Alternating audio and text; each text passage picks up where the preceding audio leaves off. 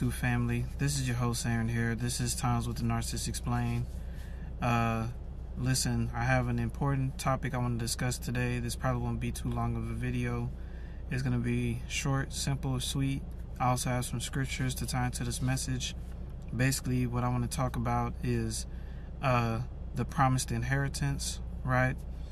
There's a promised inheritance that was passed down to us from the Most High, all right? And therefore, we're going to break it down, starting with the definition of inheritance. There's a few definitions here, so y'all bear with me. It says here, the first definition says, something that is or may be inherited, okay? 2, the act of inheriting property. The reception of genetic qualities by transmission from parent to offspring. The acquisition of possession, condition, or trait from past generations. All right. Here's another definition. A valuable possession that is a common heritage from nature. That's a deep one. And number 4 says possession. All right. Now let's go to some scriptures here that'll help explain this better to you all. All right. We're going to come out of the book of Proverbs, chapter 13, verse 32. All right. So bear with me.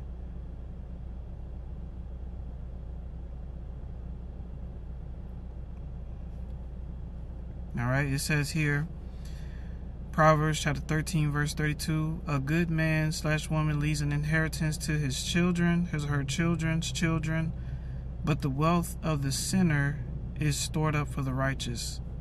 Therefore, let's dissect that for a second.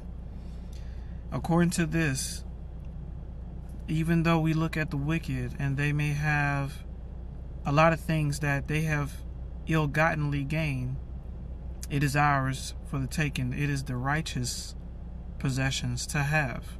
The land, all of it, it belongs to the righteous. All right. Let's go to a next scripture that may help you guys see it clearly. We're going to come out of the book of Proverbs, chapter 20, verse 21. All right. So bear with me.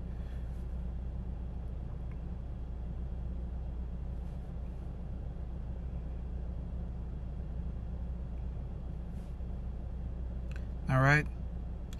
An inheritance, this is Proverbs 20, verse 21.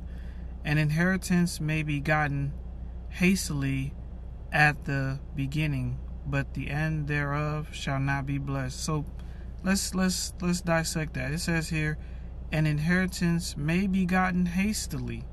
It may have gotten quick at the beginning, but at the end thereof shall not be blessed. So let's break it down. I'm gonna break it down as best as I can. There are people out here, they have done a lot of ill-gotten gains to get to where they are now. They have, where basically, I'm going to try to articulate this in the best way. Where you see corruption, they see opportunity. All right? Even if it means genocide, even if it means people will starve, even if it means many people are just going to be suffering heavily. Where you see corruption, they see opportunity, ill-gotten gains.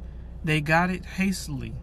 An inheritance may be gotten hastily at the beginning, but the end thereof shall not be blessed. So therefore, if you're doing it the right way, as you go there day by day, your inheritance will be truly a reward and a gift for you.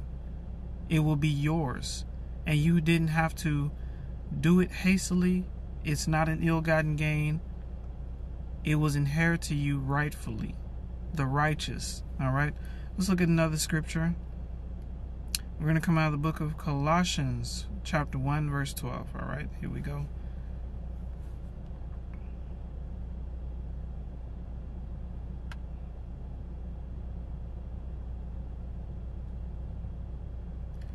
The book of Colossians, chapter 1, verse 12.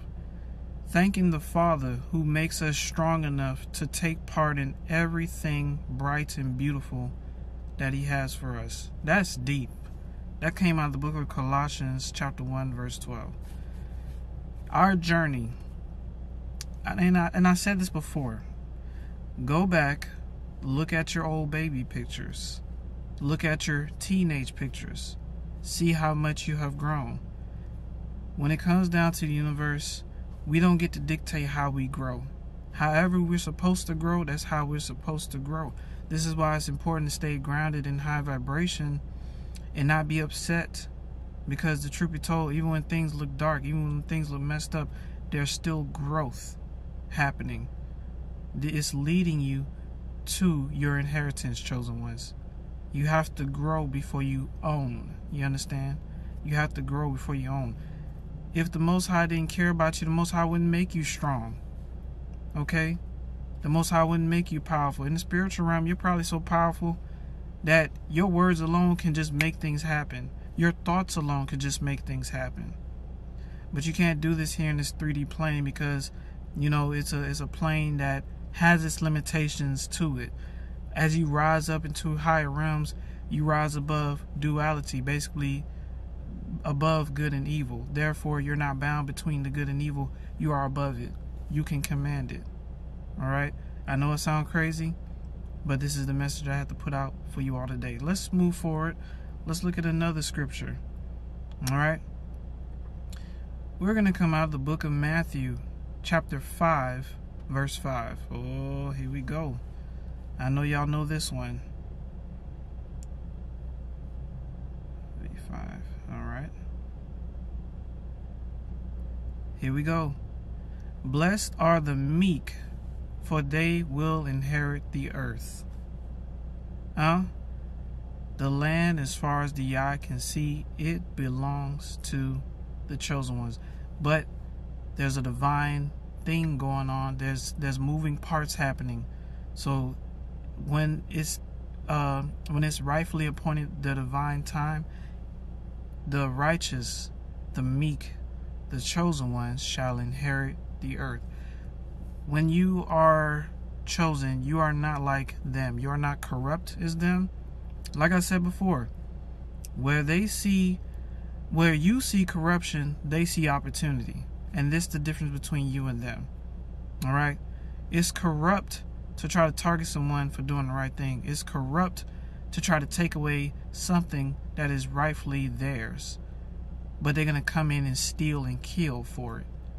And that's a violation of the universe. And when you're in violation, I don't care how much money you have. Just as high as you rise, just as quick you'll fall down. All right? And it says here, blessed are the meek, for they shall inherit the earth. Doing it the right way does pay off. You own the earth. Okay? You own everything. And you will lead and own it in a rightful way. You will make sure everybody has a fair share. The people that currently rule it now, they don't want you to have a fair share. They don't want people to have a fair share. Matter of fact, they'll take the little $2 you got in your bank account. They'll take it right now, and they won't even bat an eyelid. That's how corrupt they are. But you, when the time is right, you will own everything. Okay? We're moving into an age where this monetary system is going to be removed, and a new age of love and advanced technology. And some people say, oh, technology is going to be destroyed and we're just going to have to live like cavemen again. That's not true. When you're talking about the age of Aquarius, you're talking about technological advancement. You're talking about higher consciousness, higher emotional state of being. I'm talking about dormant powers are being unlocked. You're coming online. I'm telling you, man, I'm going to tell you something. There's times where I can just, okay, I might run into this person today. And then, boom, I run into this person. And I'm like, how did I know I was going to run into this person today? It's just something. It's like when you are divinely connected, divine shows you things.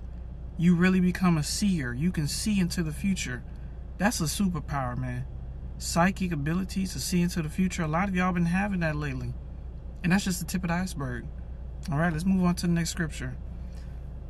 Sorry, y'all. We're going to come out of 1 Peter chapter 1, verse 4. Here we go.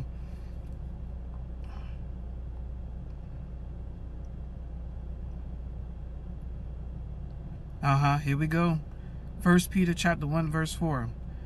We are reborn into a perfect inheritance that can never perish, never be defiled, and never diminish. It is promised and preserved forever in the heavenly realm for you. Now, here's the thing. We have to lower our expectations of this system, because we may be thinking our inheritance will come one way, but it's really another way, which is so magnificent. Not saying that you ain't gonna have luxurious things here on this planet. I'm sure there's gonna come a time for that, but that's nothing compared to the inheritance that the Most High has for us in the higher realms. When you make it past leaving this realm and rising above into your true divinity, what an awesome life that has to be. And I really pray and hope to see every last one of you chosen ones there, because that's where we belong. It's our inheritance. You understand? Let's reread that. We are reborn into a perfect inheritance. As life goes on, we are being reborn. Through the trials and tribulations, we are being reborn. We are reborn into a perfect inheritance that can never perish. That means no reptilians, no crooks, none of that can perish that. It can never be defiled. It can't be taken from you. You understand? It can't be defiled. It will never be tainted. All right? And it will never diminish. That means it never runs out. It's infinite. Okay? Forever. Okay? Like Country Wayne say, let that sizzle in your spirit. All right? All right, let's go to the next scripture. We're going to go to Psalms 37 and 11. Here we go. Here we go.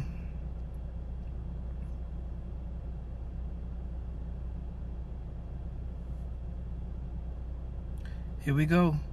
Psalms 37 and 11. But the meek shall inherit the earth. There it is again. We saw it in Matthew, right? Here it is again. But the meek shall inherit the earth, and shall delight themselves in the abundance of peace. Okay? Peace. Don't y'all just love peace? There's people like that that's so low vibrational they can't enjoy peace. Because where you see peace, they see opportunity to try to take and do this and do that. They can't dwell in peace. You understand? They dwell in corruption. You dwell in peace, chosen ones. All right? And I got one more scripture for you all. Psalms 37 and 29. All right, here we go.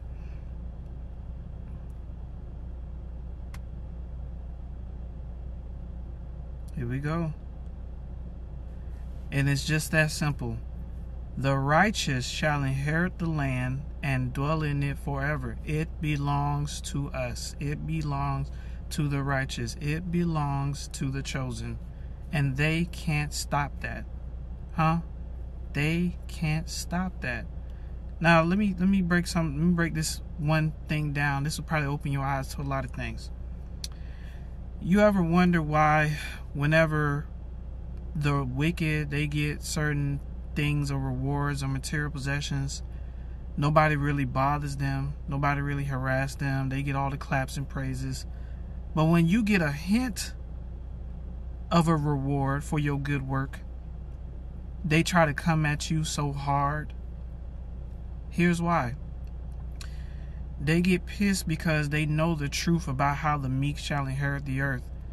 Even if they don't know about your inheritance, the spirit in them knows about your inheritance. That's why a lot of times you ask them, well, why did you attack me? I mean, tell you the truth, I don't even know. Because it's not them, it's the spirit in them. That defiling entity that wants to sidetrack you and tear you down, because that thing and the army of the wicked don't want you to have your inheritance, because they know the inheritance is yours. They know the inheritance is yours, and they will use anybody to try to stop you from getting that. How do they try to stop you? They try to make you get into some low vibrational behaviors, like smoking and drinking a lot, sleeping around a lot, thinking in a negative state of mind a lot. All of this is designed to stop you from receiving your inheritance, but they can't stop what's rightfully yours. You want to know why? because you're a chosen one. Every obstacle they try to put in your way, you rose above it. Every single one of them, every single enemy, you have defeated.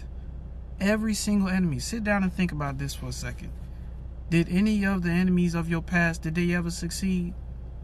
Them co-workers at your job, did they succeed?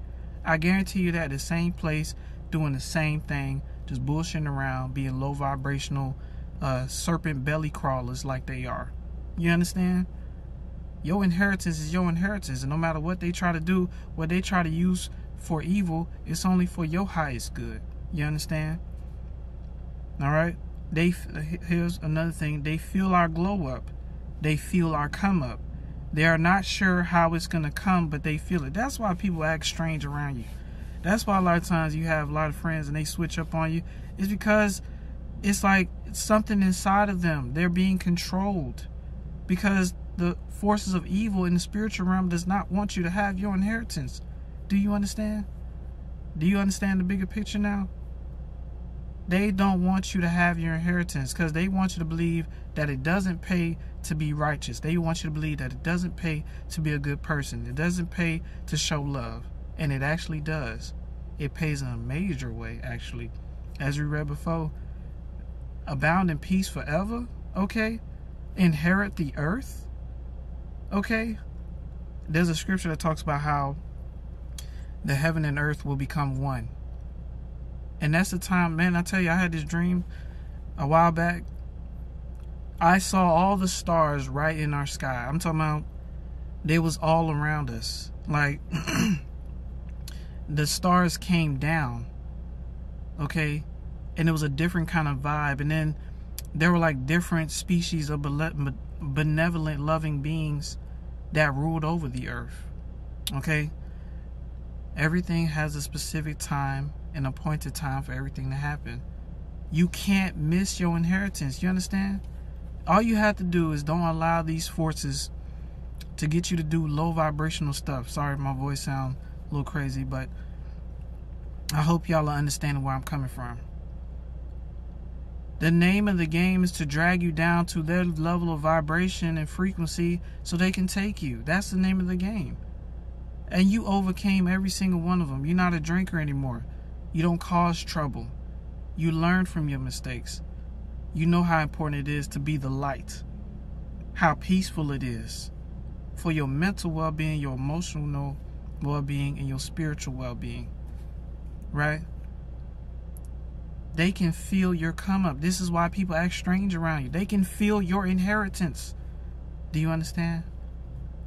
The forces of evil don't want you to have it. That's why they try to make your life difficult. They try to make you feel bad for not having certain things because you don't drive a Lamborghini, because you don't own a mansion. Okay, but the earth belongs to you.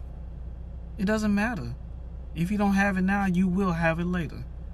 And matter of fact, it's almost about that time to own what it is that is rightfully yours. Okay? You earned that. It's yours. It's your inheritance. It's your birthright. Okay? Listen, this is Times with the Narcissist Explained. I hope y'all enjoyed the message. I love y'all. Y'all please be safe out there. And we'll chop it up again soon, y'all. We'll chop it up again soon. All right? Bye-bye now.